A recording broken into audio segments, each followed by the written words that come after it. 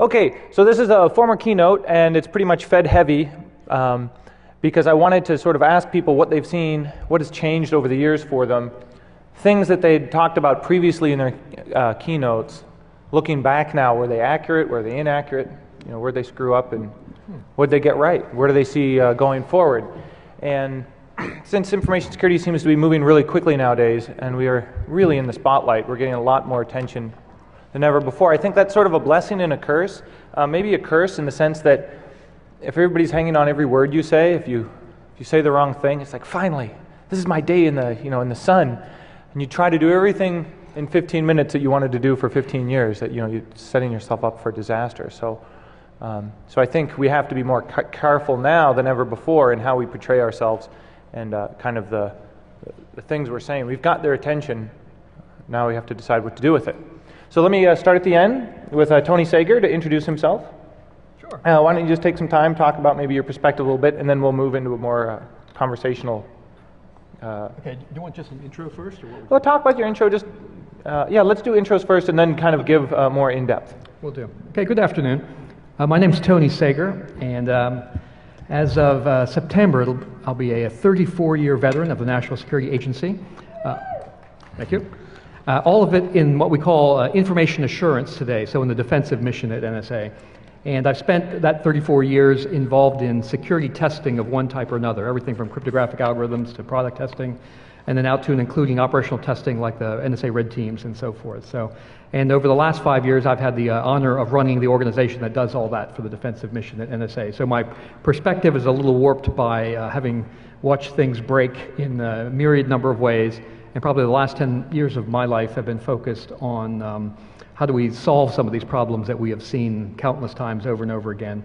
And when we come back, I'll talk a little bit. I was keynote in 2007 and talked about a number of things that we were doing around public standards and guidance and so forth.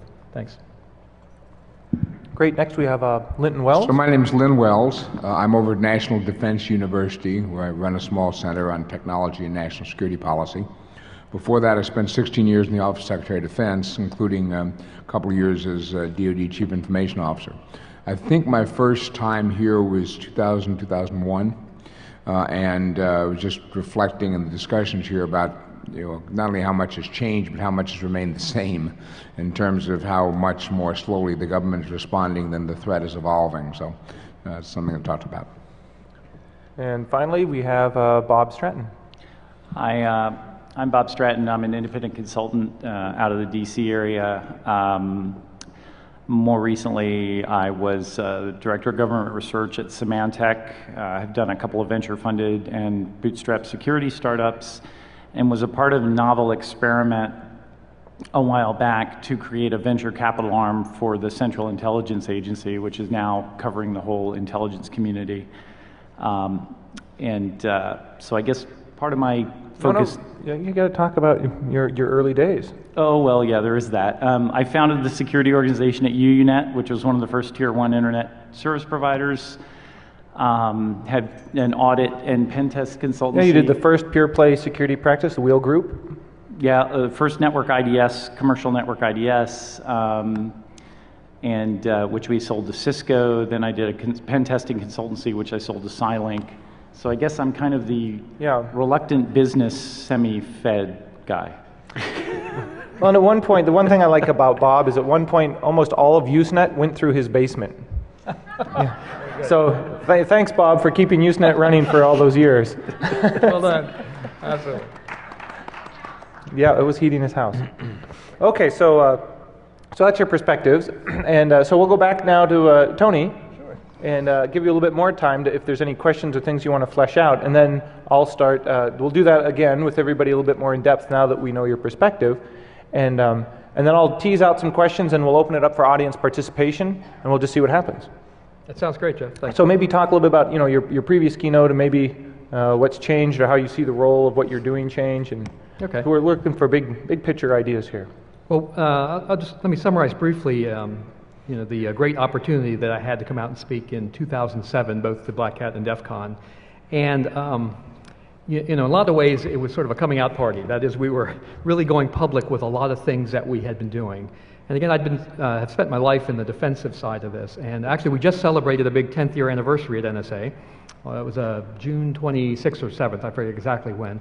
But 10 years ago, that was summer of 2001, we started releasing to the public security guidance at NSA through the public web presence. And I know that doesn't sound like much today, but that was a real culture changer for us, and convincing some really understanding bosses that I worked for that would be a good idea. That is to take guidance that we had been developing as an outgrowth of red and blue team testing and product testing for the DoD, putting it together in a more general and broadly usable form, and then just giving it away. And what I was seeing at that time, and this is the early 2000s, was, we all talk a good game about public-private partnership, and we're all on the same net, and we're trying to solve the same problem, but there isn't much work that's really aimed at solving the problem together. And the messaging that I was trying to get across was, we're part of the community, we're going to put our share out there for inspection. There were people looking for an NSA backdoor in it. I don't think anyone's found one yet. But the idea was a really good job you did hiding it. We're incredible, I'll tell you. But the idea was, we have a shared problem, we need to share solutions, and the only way to do that was start putting things out there that we would just give away. And the point I made to my boss at the time, and he strongly endorsed it, was we would be able to gain more influence and cause more positive change by giving things away than we would by trying to gain control of the environment, that is, be in charge of everything. So we had started that in the early 2000s. By 2007, the message that I brought was, this idea of cooperation across the private sector and government, and in particular for the government to bring its share of technical content to the table. And we had started on a massive campaign to start working in open standards for security. So if you ever heard the term SCAP, Security Content Automation Protocols, a lot of that groundbreaking work came from my folks at the time. So how do we take things like good practice, NSA guides, DISA STIGs, if you know what those are, NIST checklists, I think they call them, and how do we take those and then automate them, right? So the problem that we're having, and one of the many problems we're having in this business, is that we're asking poor, overworked, underpaid humans to manually configure, protect, and deal with things that are just beyond the scope of human ability to manage. So we need to do more things at scale, ask automation to help us, get them directly from the vendor in a more securable fashion than trying to do it in the field. For us, it's the DoD. And so that was the message that I was bringing, and a big part of that message was also, we're not just trying to foist this on you in the industry, but this is what we're going to do to ourselves at NSA. That is, we're going to break down the barriers between things like red teaming and blue teaming and product testing, and use the same standards to create information in the same form so that we could naturally move from detecting a problem to fixing a problem.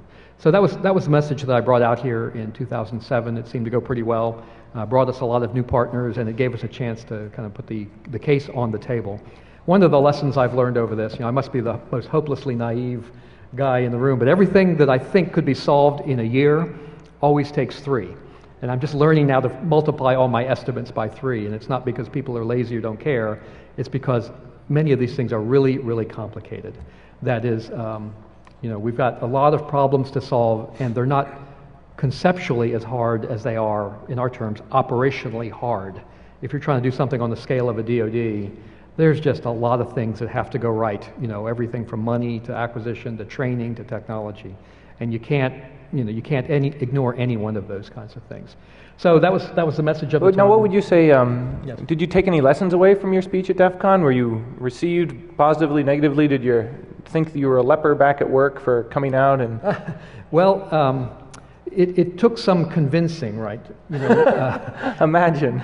But number one, the reception at both Black Hat and DEFCON was just overwhelmingly positive. Really, this idea of community and working together. People, I think, weren't used to hearing that message as directly from the government. On the government side, it is complicated also, though. That is, so here's a premise that I have. I know you'd appreciate this, Jeff. I mean, the world that we're living in, right?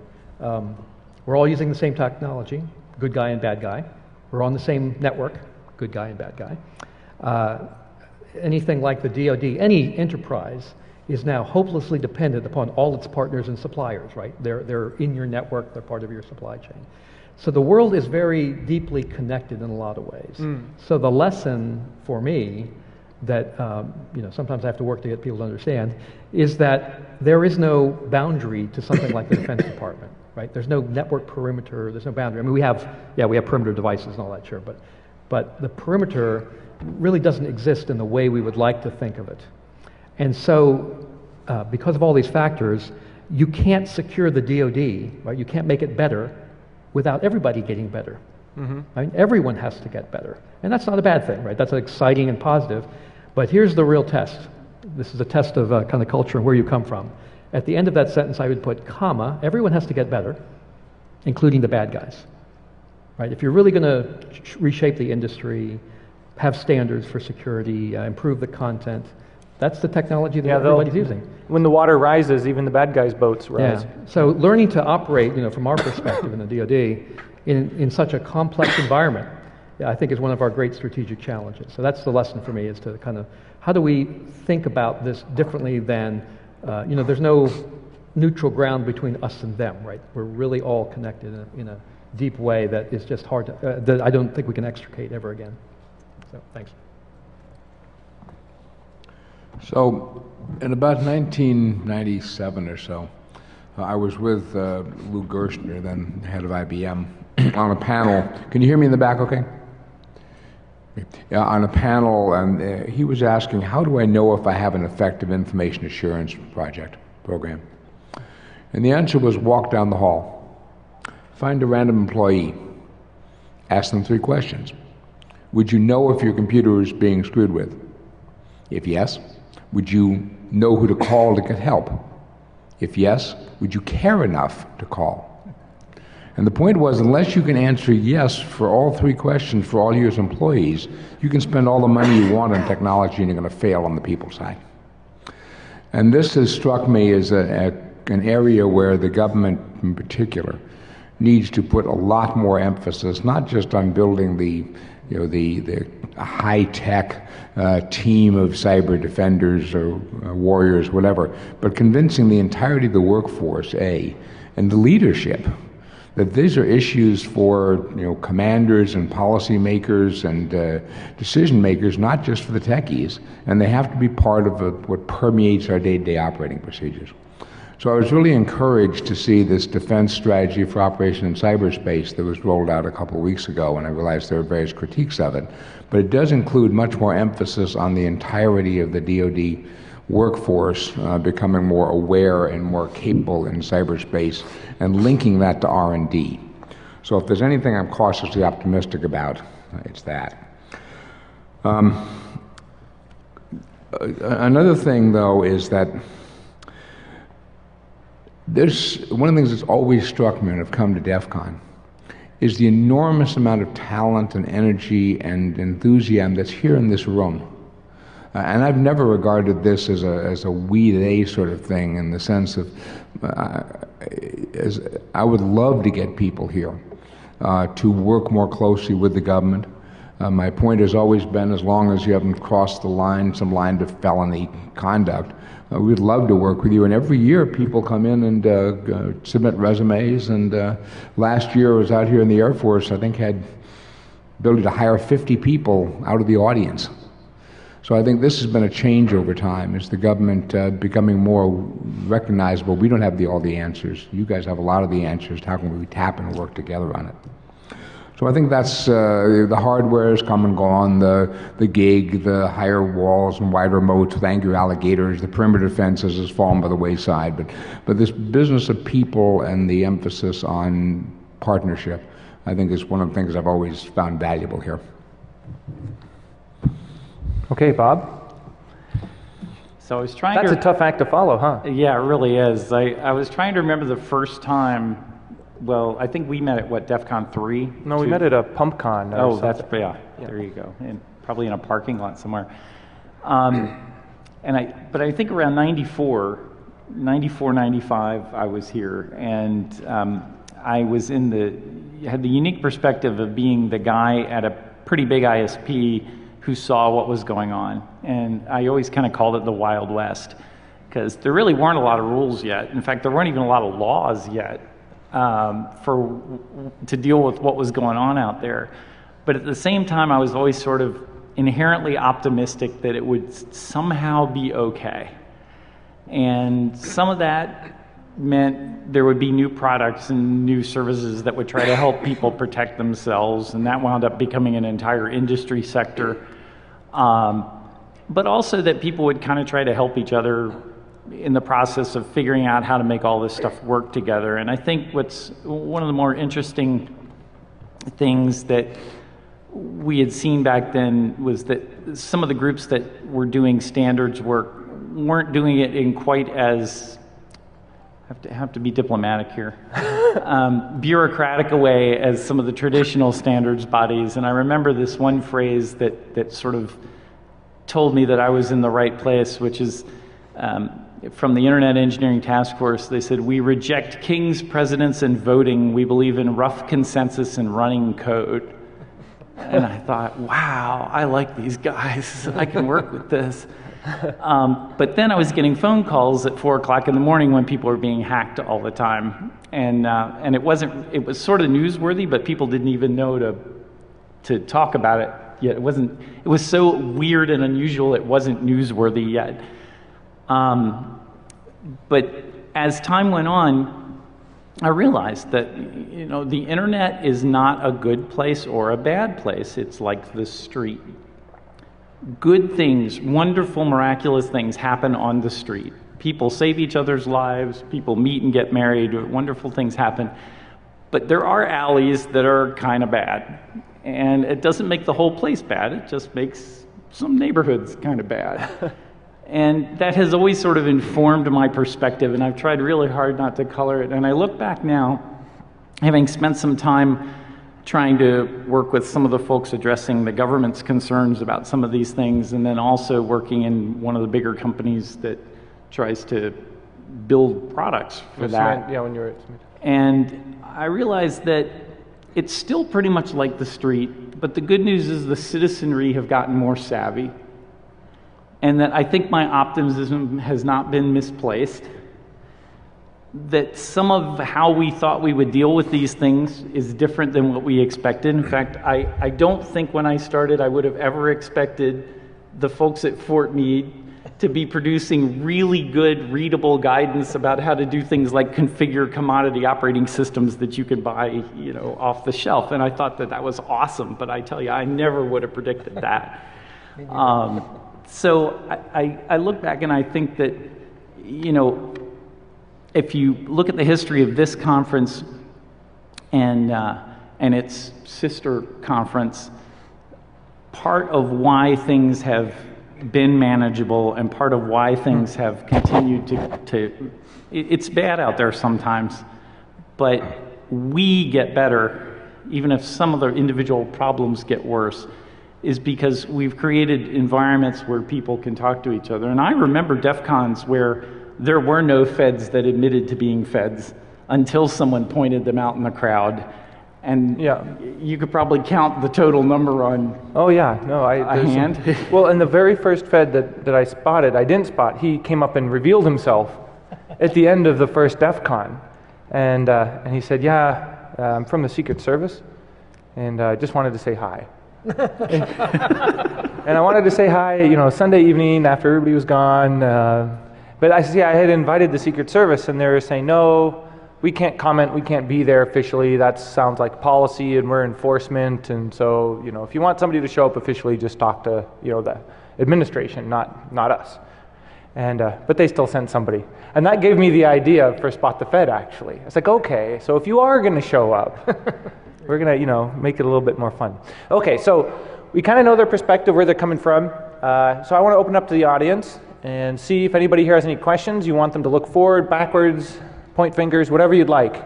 So there's a microphone right here. All you got to do is come up to it and say who you are, where you're coming from, what you want. So take it away. Hi, my name is PowerCycle.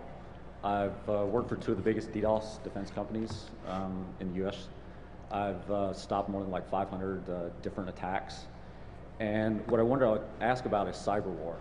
Can you speak just a little bit better in the mic? Okay. Yeah, it's down a little low. Okay. What I wanted to ask about is the term cyber war.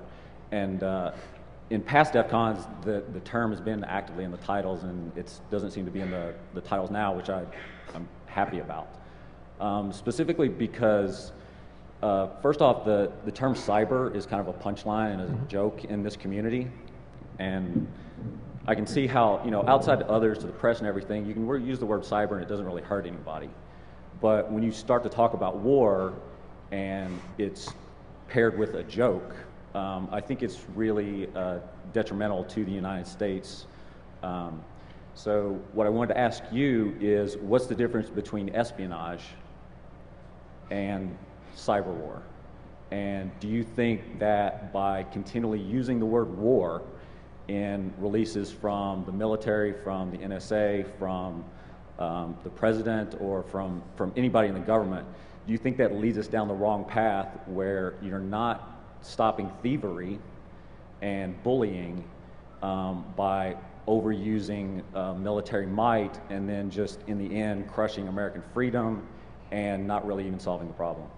Okay, so pretty broad question, but Linton will start off. Well, I think if you look at the statements that Deputy Secretary Lynn and General Cartwright made in the rollout on July 14th, the cyber strategy, they went way out of their way to avoid the discussion of war and to be, to caution people against using words like cyber attack when there's no distinction between somebody's being pinged or whether you're actually implanting malicious code or whatever. So I think they were trying to walk back from the characterization. I wouldn't count DOD as being the principal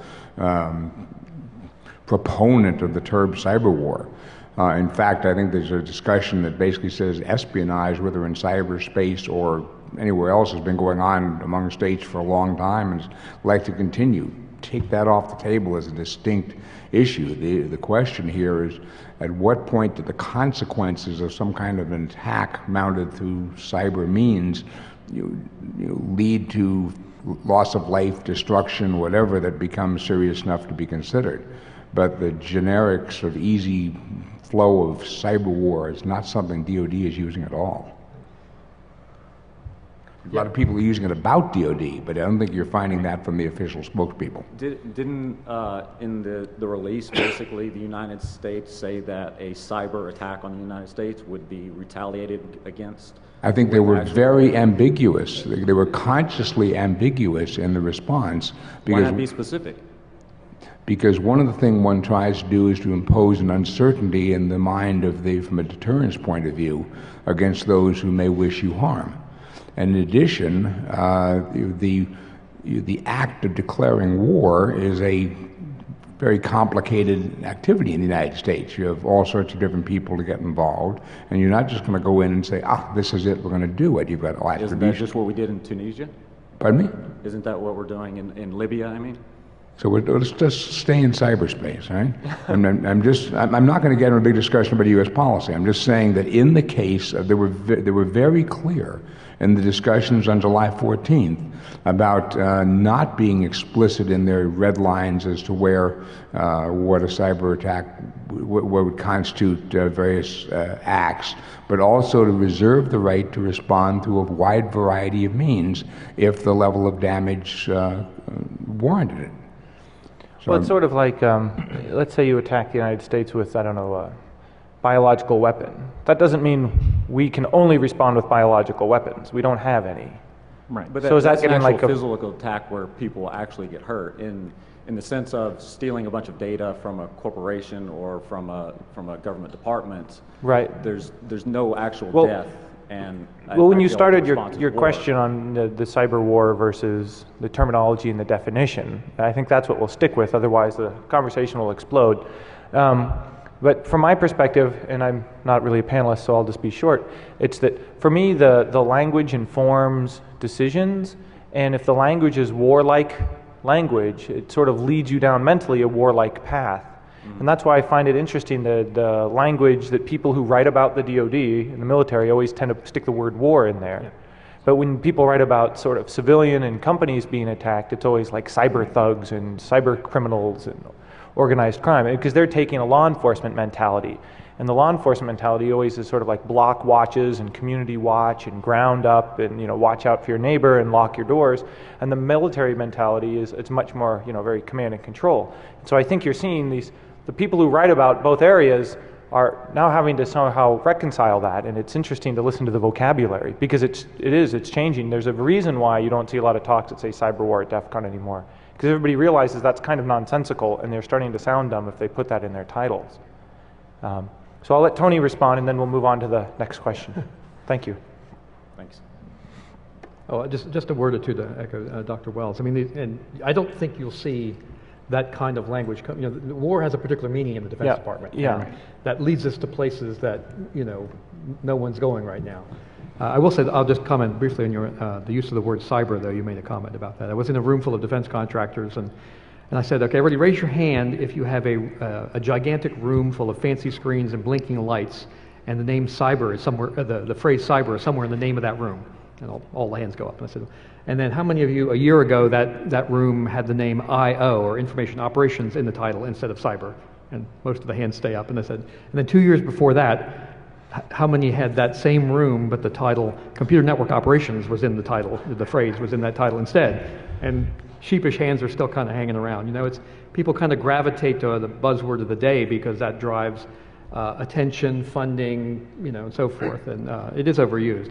There's no question about that. Do you want to say something? Yeah, Rob? just real quick, and I have no affiliation with these guys, but I recently discovered a site called something like, if I use the prefix cyber, will it make me look like an idiot.com?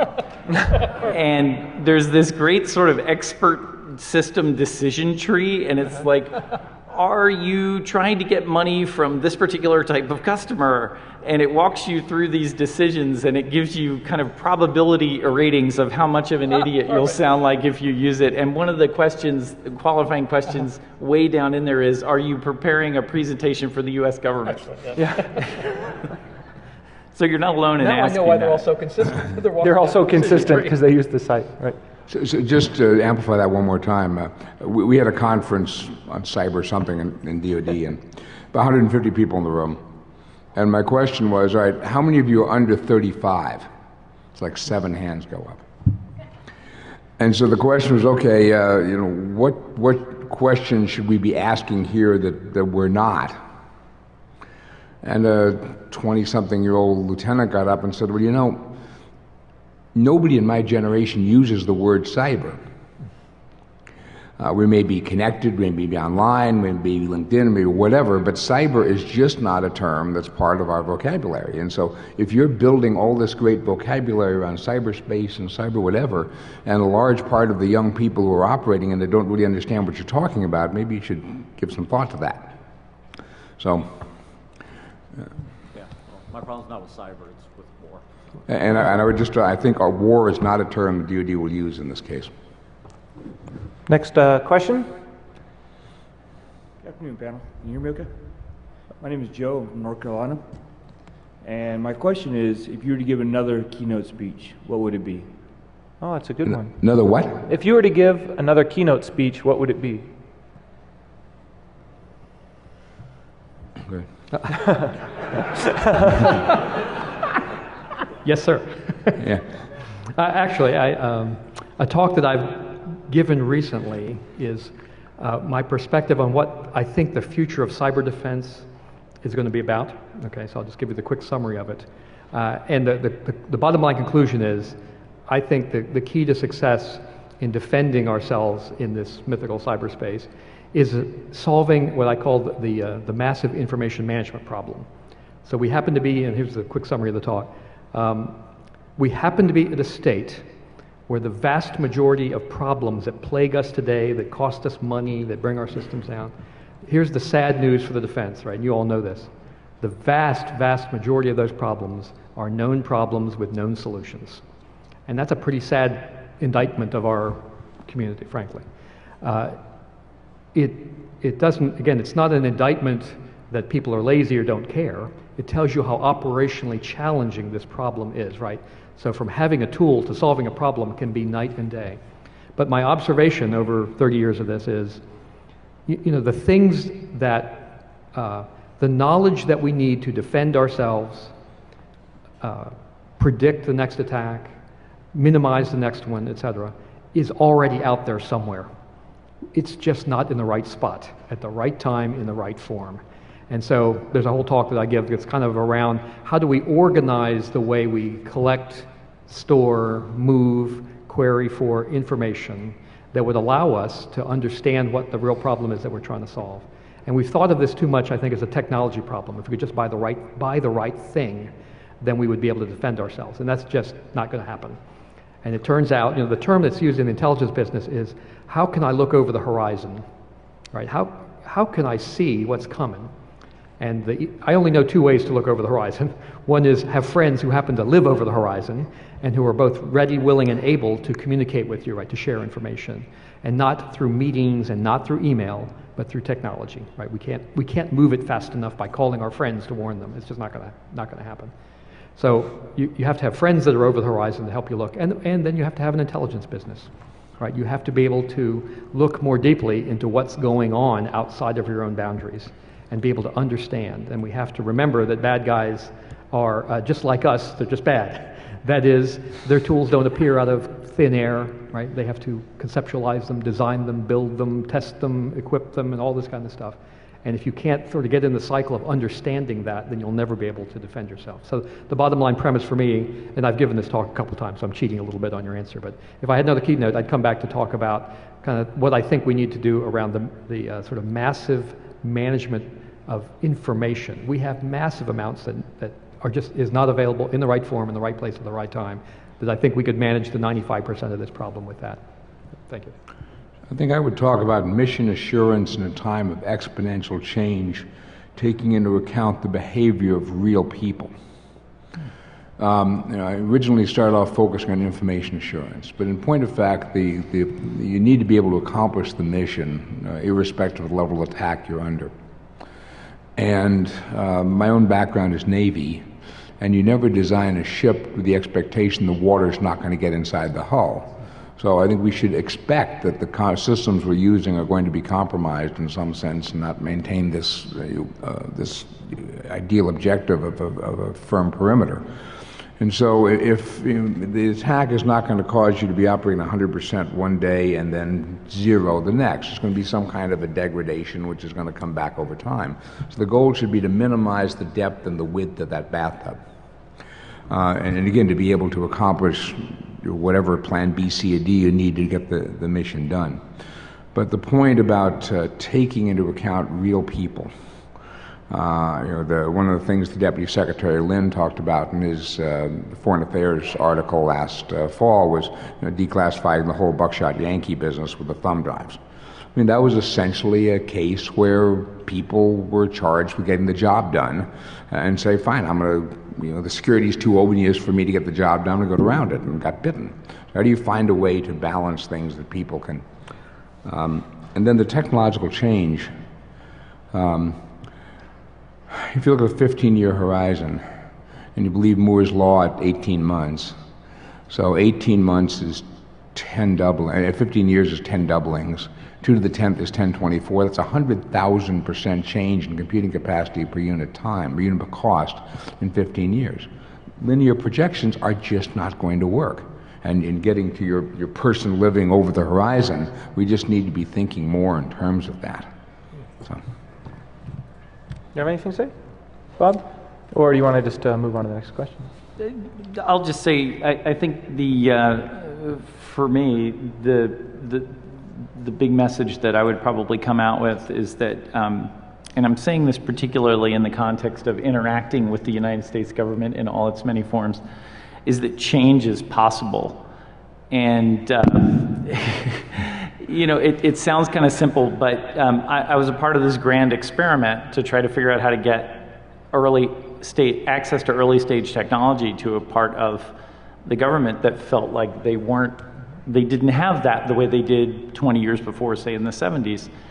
And you could argue that some of it kind of worked. So I have to do this as a show of hands. How many people here have used Google Earth? Okay.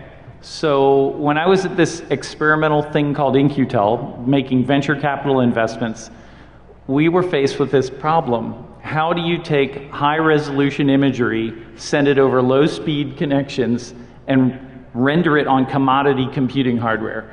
Because your alternative is a guy with a mainframe in a basement in an air-conditioned building printing out maps who's nowhere near the guys who need the maps. And I looked at probably 5 different technology approaches to this, and we found this little company that admittedly, ironically, had named itself Keyhole, that had only been used by realtors in California to show houses.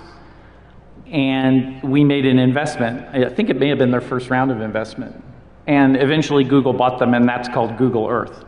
So don't think that things the government is doing to solve hard problems that it has may not directly also address hard problems that we all have. And so one of the messages I had to take into them was, your problems are not that special sometimes. And if you persist on believing they're special, you're going to get solutions that are only good for you, which means they're going to be expensive and you're going to be the only customer and that kind of thing. And the message I took to everybody else was, they're not that weird, and the things that will help you will help them too. And I would argue that at least a little bit of change happened there. And there have been a couple of other examples too. So I would say change is possible would be the next keynote. Do you have a follow-up comment? Just to reinforce that point, yesterday and the day before I was over in Camp Roberts in Central California, where we do quarterly field experiments around geospatial information.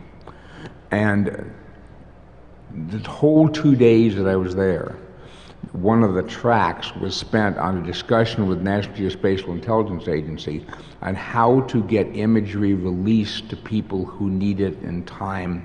And this was 100 questions about, well, what about the, how would the companies who sell us the imagery at very preferential rates feel about the downstream use of vector imagery, vector products that may have been released to somebody in a disaster for 30 days and then afterwards it gets sold, things like that. And it was just, and the whole point at the end of that was we actually got a whole batch of like 30 different lawyers to agree. Astonishing. And you lock them in a trailer in the desert and open the door, they come out. But anyway, that this was a way forward that more and better product could be released more quickly to the public. So I agree with him. Change is possible. It often appears to be slow, but if you go back and look to 2000, an enormous amount has changed. So next, thank you. Next question. Hey there. I'm CZ. Oh, bend down a bit. My name is CZ, and I've got a question for you about threat profiles and how they've been changing recently. I've kind of been around the block, and we've done with the standard, amateurs, professionals, nation states, that sort of thing, giving us trouble. And as of late, we've seen a new thing come out, which is, one might call it position-based, i.e., I don't like your position, therefore, I'm going to, it used to just be I'm going to randomly clug you. But now it seems to be moving into I'm going to raise $1 million on, whatever, and then fund some real attacks against you. So what do you see in the future as the impact of money on these sorts of threats? Sort of and like, as more money pops in, where do things go? Sort of like a crowdsourcing enough nickels and dimes to get a war chest. Yeah, here's $5. Get everybody here to give me $5, and now I've got a lot of money. So how does that start changing the threat profile from the standard one that I've been dealing with for the past 15 years? Good question. Very good. And with that question, well, I'll take a stab at it. I'll put my former Symantec guy hat on. We actually did a study for a year when I was there looking at the underground economy and actually quantifying, in some cases, the value of inventory that some of these people had and were trying to sell and that kind of thing. And there are viable markets and they scale really nicely, which is perhaps not a good thing for us, but it gives you food for thought. I think that there have been pecuniary motivations for malicious software and computer intrusions for a really long time. It's really important to remember the Pakistani brain virus, which many in this room will not remember. And I don't even remember what year. What was that? 87 or something? Well, I think Miko Hyponen just did a talk on the 25th anniversary of the first virus. It was basically these guys who ran a computer repair shop in Pakistan who wanted to drive business to themselves. So they wrote this virus. And so you can argue that in some ways the monetary motivation has really not changed. It's just scaled up. At the same time, there have been defacements and message-oriented attacks. Digital denial of service sit-ins against the WTO. Right, for a really long time as well. I mean, we were seeing some of that, like when I was at UNet in the early 90s, I mean, there were people starting to do some of those things. So I think the difference really is just, it's like any other industry that matures. You know, you can look at the history of any industry, you look at the history of air travel, right? It matures, there are sketchy aspects to it along the way, both in terms of who's providing services, in terms of who's using services. And I think that this is, I guess from my perspective, is like the street. We don't think much when we see graffiti on the street. I mean, I don't know about most people here, but I see it and I kind of, it's like a fact of life. And I'm not saying these things are good, but I think at some level we still notice these because these are still arguably new to us. I'm not sure that some level of these things won't be noise going forward into the future. We'll just accept them. Hopefully our systems will be built with some minimum level of robustness in the face of them. But in that respect, I'm not sure it's changed that much. We'll move on. If anybody else has a comment, we've got only about 5 or 10 minutes left for questions. I want to get through the remaining folks here. So if Linton or do you have any comments on the last question? No. Nope. Go to the next one. Okay. Yes. So I think we've all seen a sort of a degradation of privacy over time, and obviously the technology has changed and technology keeps changing faster and faster. But I was wondering if you each see a possibility of having a world where we still have privacy and security at the same time, or if it's one or the other, and we're just, you know, going from having a lot of privacy to having none. Thank you. It seems to me that one of the privacy questions, and I've got to tread very carefully in this as a govy, because clearly we're committed to for a whole variety of laws and ethics around privacy, but the concern to me in privacy is the extent to which we're all giving it away in the interest of commercial gain, I mean, or convenience or whatever. We share our locations via our cell phones. You can, there are all sorts of companies who say where this location-based service information is marketed to a department store, to know that, you know, on the third floor men's department, there are people at 10 o'clock in the morning, an average of 3.4 customers who've driven 6 miles to get there and stay for 13 minutes. But if I offer a 20% sale, I'll get 6 copies. I mean, all that stuff is out there, and we don't seem to be caring about the privacy ramifications of what chicken could come home to roost with that. So, you know, from my standpoint in the government, we will defend very vigilantly the sets of laws and rules we're under. I just worry in the broader societal context about how much this is being undercut by what's happening in like voluntarily giving away the information. Yeah, right. Yeah. Voluntary defense. Yeah, I don't have much to add. I mean, whatever you think of the National Security Agency, you know, folks like me don't stay there because we don't like the Constitution and don't care about laws. You know, we really do. And if you want to hear heated debates about such topics, you know, get inside our borders sometime. But the challenge is the short-term incentive that people have, you know, to get a sale price or whatever.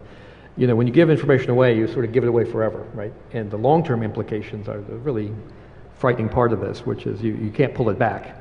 And you know, I've got 3 kids. I want them to grow up in a world where they feel safe, and that, you know, their information, they have some sense of control over it. And in a lot of ways, we are giving away control of information at massive scale. So I'm not sure where these are questions for big thinkers about the sociology of the future to talk about. But clearly there's things that we need to do on the technical part of this, right? So that what happens to information, right? That machines, that there's a certain level of due care about the handling of information. That clearly doesn't exist today, right?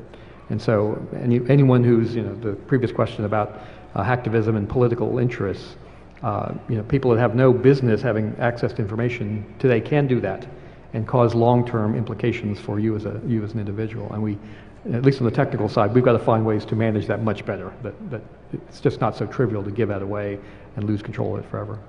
Thank you. Thank you. Okay, I think these will be the two last questions here. Hi, my question might actually be for the Department of Education, but I thought I'd ask these guys too. There's an educator. Basically, back in the day, there used to be things like home ec and driver's ed and things like that you had to do in high school. Is there any push to get things like not cybersecurity, information security or information assurance into the curriculum in schools so that we actually educate the population?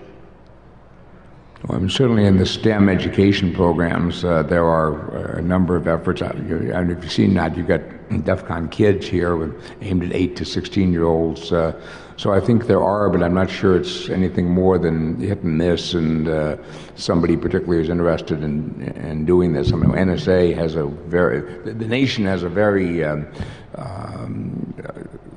robust training project for cybersecurity. I don't know if that really gets to your question about how do I raise a responsible digital citizen through our normal education processes. Well, there's the NSA Centers of... Yeah, I'll mention that. And we co-sponsor with DHS a program called the Centers of Academic Excellence in Information Assurance. And I don't know the numbers, but there's 100+ schools that are involved with that. There's, we review curriculum, and they qualify or not under that program. And that started, I think, over 10 years ago. The concern there was both the general education, but also increasing the pool of people that can work in this business. There's a lot of recognition nationally now that the pool of practitioners is just not big enough, right, for the DoD, for private industry, for everybody. And so we both need practitioners, but also general understanding. So there's a number of activities that we're involved with and other parts of government to look at this. There's a number of private sector organizations that have popped up, and the common wisdom is the pool is several multiples smaller than it needs to be. If we can't increase that pool, then we stay at what I would call the cannibalization stage, right, where we're filling our needs by hiring them from the other guy, not by bringing new people into the pool. So we really have to get over that nationally, find a way to increase the number of folks, and we've invested pretty heavily from NSA with other partners across government, but that's been a big success for us. In fact, it turns out, again, I don't know the exact numbers, but I believe most of our hiring of people directly out of school, as opposed to transfers from the military or whatever, most of our hiring is now from those centers that whose curriculum we've worked with them on. Yeah, I actually attended one, so I appreciate that. Oh yeah, very good, thanks. I think you can see. I'm sorry. I think you can also see the DHS trying to struggle with messaging with their Stop, Think, Connect program. So it's, it's entering the consciousness of education and awareness training. But I'm not sure that there's the Cyber Collegiate Defensive, the CCDC cyber challenge for universities to compete as an incentive to give these guys an outlet, a legitimate outlet to compete in attacking. So I think the education system is fractured and they're trying a bunch of stuff. We're sort of in that laboratory phase, I would say. Okay. My wife and I were watching I think it was the Discovery Channel. We watched, they was talking about this poor community, some part of the world, and they had figured out a novel way to do fishing. They would use kites, and then they would send the kite out and they would drop the bait from the kites and then they would catch the fish. And to me, that sort of is the essence of hacking. You're using something that, using something in a way that it wasn't intended to be used. And in this case, they were using it to improve their lives.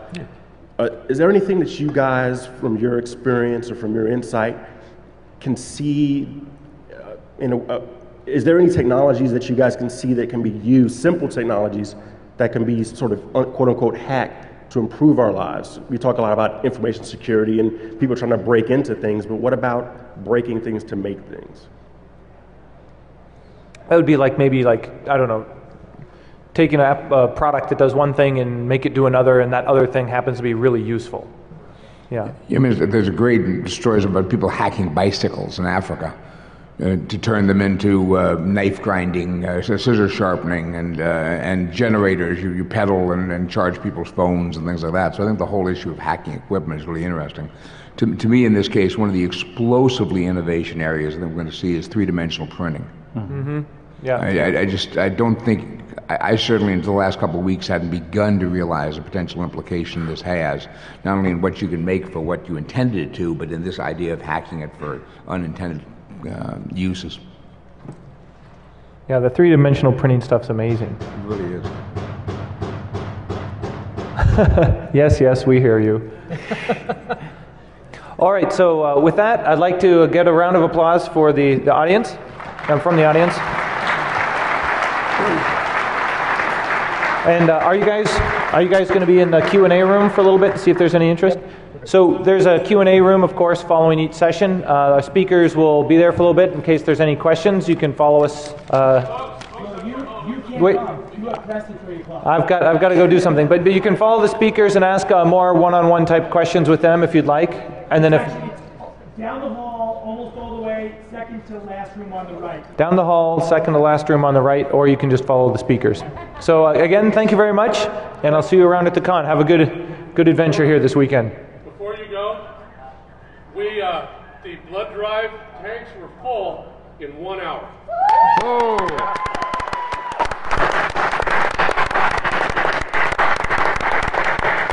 We overwhelmed them.